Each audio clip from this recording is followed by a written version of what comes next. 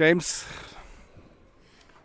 it was quite a reaction in the press box on the full-time whistle there. Yeah, I don't think I was very neutral, to be honest, Jonathan. I think I probably showed my true colours as I am wearing at the minute, but it was just probably nearly for myself as a supporter a release of emotion, because I suppose from 2 weeks ago we came from a very poor position in the game to get back to a winning position, lost it in the circumstances we did, and then today being I think 7 or 8 points up, the next thing they clawed us back to a draw game, and it was worrisome at stages, but then the boys did excellently well, even though we missed some opportunities at the end, but then to close out the game and the man of the day was fabulous.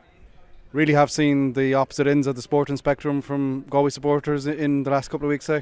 Yeah, like I suppose I was just thinking coming down in the car, like it's been a tough month for Galway supporters with the minors getting beaten, you know, the seniors losing the Leinster final, the footballers getting beaten by Armagh, etc. So you're kind of going into today's game with hope as opposed to expectancy. But I thought they performed brilliantly. You could see from the very off in the warm up and in the first 5 minutes there was serious intent on their tackling, their aggression. Just the body language was even excellent. And I think fair juice them. They got themselves over jam many a time today, and they were full value for the victory. They should have probably won by a lot more. We should have probably had 3 goals in the game, if not more. I think there was something like 18 wides and 5 goal opportunities missed, so it's great to come away from a game with things to work on and having a victory behind your back. I think everybody, joking aside, expected to be very even encounter, and maybe for 15-20 minutes it was that. It was a point swing back and forth, 6 points apiece, the sides levelled 6 times. Exactly, and you were hoping that we'd stick with them, because it was kind of a game whereby it was, you know, it's finely balanced, and if a goal went in either end, you could turn the game entirely. But again, once the opportunities started rising in the first half, you could feel there was a sense that Galway were on top, and that they were on top on merit. Not just had a purple patch, but were on top on merit. They were opening up Tipperary. Conor Whelan absolutely skinned Cathal Barrett inside out, which is probably not a thing that's been said very often. Cathal Barrett is a fantastic cornerback, but Whelan's just been on it the last 2 games. And I do always say, if we're going to go anywhere with Galway, Conor Whelan has to be a mainstay, and he has to be coming away with 1-4, 1-5 every day, and that's what he's doing. And the caveat to that performance is, for large periods, particularly in the first half, he's just chasing his head. You know, was almost getting a sore neck from balls just being horsed left, right and centre, unwinnable balls. Yeah, and it's very taxing too, because if you watch the way they're at times they play, you know, those balls coming in from 70, 80 yards, and they're being asked to run across the pitch 70, 80 yards to get onto a ball, and there's only so much of that you can do repetitively, and there's times there where he's like alone, as I say, a soccer number 9 or number 10, where he's up there by himself, and it's very, very taxing, and it's a lot to ask of. And you can see at the end of the game, for a person who's as fit as Kevin Cooney and Conor Whelan, they were just taxed. You know, they were gassed after all the run they did. But fair dues to them, because even the people that came in, Jason Flynn, when he came in, he's been excellent since he came in every day this year. First thing he does is get a turnover, and we get a point of it. That's a huge contribution for any sub coming in. So I think Galway they've certainly righted the wrongs of last week, or 2 weeks ago, excuse me, but they've a lot more to do. It's no surprise that from an attacking perspective, you've Whelan from play and Nyland from frees, and that kept Galway taking over in the first half. Some of Nyland's, you'll see at 7-8 frees in the end, but there's some long distance ones there as well. Not even the first one he got, it was 45 over on the left wing. Yeah. He was on it today, and Galway needed him. He was on it, and down here pitch side you could see, even you and I were struggling to determine which way the breeze was going. So for a free taker here, it's difficult to ascertain, when you look at even the flags, which way the direction is going, to have allowances. But it's great to have confidence in a free taker, knowing that when he steps over the ball, there's a 95% chance he's going to score it.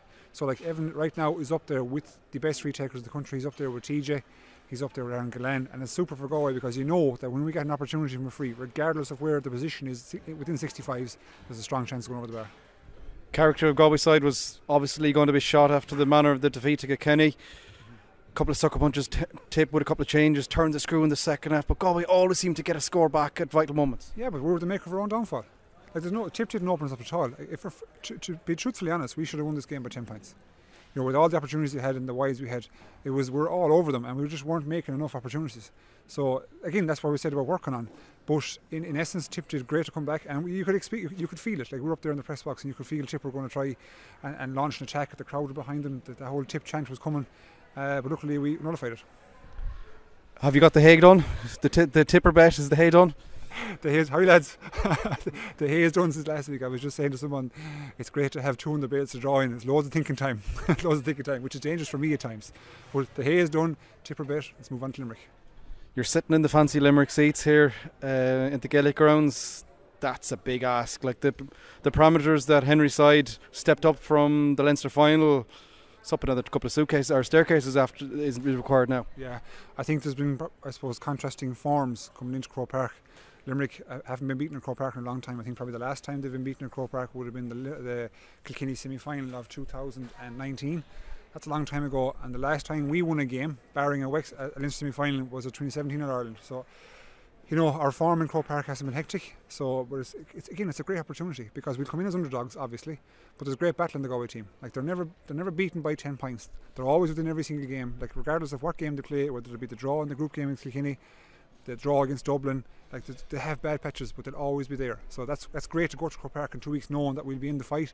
It's just, can we deliver a couple of knockout punches to Limerick and see can we progress one step further. As the sun beats across on top of you there, it's like a Galway sunshine. The other end of the shadow, John Kiley watching on no doubt today. Is he going to be overly concerned? Obviously Declan Hannon is the big moment from his side. How concerned is he going to be watching on with that Galway performance today? I don't think he's very concerned at all. I think, to be honest, when he assesses his team's performance over the last 5 or 6 years, it's very easy to look at it and say 12 finals and 12 wins. You know, they've come away with 4 or 5 All Irelands, 3 or 4 leagues, 5 Munsters. It's a fabulous record and it's fully deserving. And I think John Kiley and Connacht, they have great faith in their panel, and deservedly so, because they've won all around them, in fairness. And they deserve to be at the level they're at in terms of the way the public talk about them being an obvious number one. And that's exactly what they are. They're an obvious number one, and they're not there by accident. They're there on merit, and they're there on sustained merit, which is very hard for a team to keep going for the period they have. And they've done it with the same team over the number of years. So again, they've been to war, they've won the wars, and it's just the next team up now is us. And we haven't won too many wars in recent times, but look at what a chance, what a game to look forward to. Any hope at all? If we keep it in 10 points, we'll be doing well. Say that with a straight face. The early game from today, then scoreline blew it out of the park on the way, but like your old manager that you went to war with got over the line. He'd be pleased enough with aspects of the first half where they created a lot of havoc today. I suppose a much changed clear defence. Yeah, it was, and in fairness, barring probably a 3.5-4 minute spell before half time, I think they conceded 2-3 without reply. Dublin were right in the game, and they had loads of opportunities, like, because the ball that was being delivered into the full forward line, they were getting plenty guys onto it, weren't exactly creating.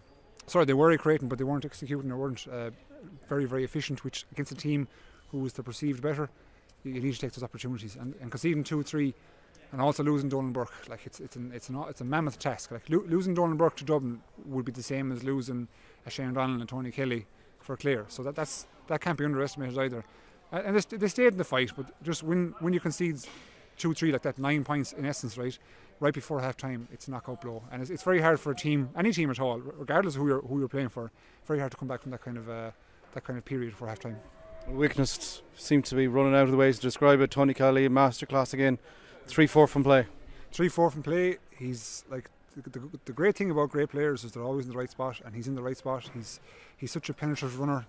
It's like when he gets the ball 40 yards out, anything can happen, regardless of how many opposition defenders are in front of him. And he's been a fabulous player over the last number of years, a fabulous ambassador for the sport, and he's continuing to grow. It's like he's not, even with age, like if you remember, he was hurler of the year in 2013. Here we are 10 years later, still doing the business. Fantastic hurler. And one of those players, second minute of the game, he gets the ball maybe 50 yards out, and I turn to you and say this is going to be a goal. You're right, because it's like the Red Sea parted, and it's just, you can see the way the Tipperary, or not the Dublin backs were being moved by the Clare forwards, and I thought it was very, very sharp the way they set up. They set up very narrow, so that as soon as an attack formed, whether Fitzgerald or Taylor or Kelly, it opened up and there was loads of opportunities. Clever play. I won't say it's a move off the training ground, but it's certainly a tactic or a way they operate that I would certainly think Derek Lean would have something in his armoury for that. Talk about some enthralling games we've had in the Munster Championship this year to date, but the semi-finals are just stacked now, aren't they? Stacked, and I think it's the same pairings as last year, isn't it? I think so, same pairings as last year, and that hasn't happened in a while, probably 7 or 8 years. But again, we got treated to two games last year. One of them was, it was a null affair with Kilkenny and Clare, and the one against Galway and Limerick was an excellent affair. But it's going to be different this year. Like, no 2 years are the same. And Clare are going to come back now with serious bite. Again, their record in Croke Park isn't hectic over the last number of years. You struggle to think how many games they've won since they won the last All-Ireland. So they have plenty of motivation. And as of Kilkenny, it's like it's in the water down there. No matter what young lad comes into that team, there's always going to be a huge work ethic, a huge hurling ability, a huge intent for victory. And it's just it sets it up for a massive task for both teams to get over each other. And again, us as hurling fans, it's great to look forward to. I'll put you on the spot now in the shining sun as a couple of people walk by. Who's going to be in the final? Claire, Joe. Where do you go with the white shoes and the suit? Your former teammate Joe Cannon passing by. He always has something to say, doesn't he? Yeah. If I was to call at this moment in time, it's hard to look past Clare, to be honest. I think with the way that last year went and the manner in which they got beaten, I think they've a lot of wrongs to right, and I think they're well positioned to do so. And then in the other semi-final, not sure if we have a chance at all. We'll wait and see. But it's Limerick are the clear favourites. And lastly, straight back home, no blowing the horns, going past the border into Tip now. No, I'll go home now like a Cheshire cat, sitting and I'll sit in silence and just be happy. No, I was content. Like it was a very hard game to call prior, and I think that's for obvious reasons because we're so tightly matched. And I suppose statements I made in the Hurling Pod during the week set me up for a nice bit of, how do I say, correspondence from the Tipperary people. And that's great. That's all part of sport too. So I'm quietly content that we're going home with the victory. Look forward to Monday night. You believe you're in club action? You have a small matter of a league final. We have a league final tomorrow against Loughrea, the old enemies. So that'll be back to club action. So it's very. Hopefully now we'll have Jarlath, who's on the panel here at Galway. I doubt we'll have Liam. Another good battle, hopefully, and then we'll have to defer the Hurling Pod until Monday because I doubt I'd be in a good state Sunday evening, please God. A league final and Galway beating Tip. That's quite a combination. And of course the hay brought home. And the hay saved. So again, all things are looking well.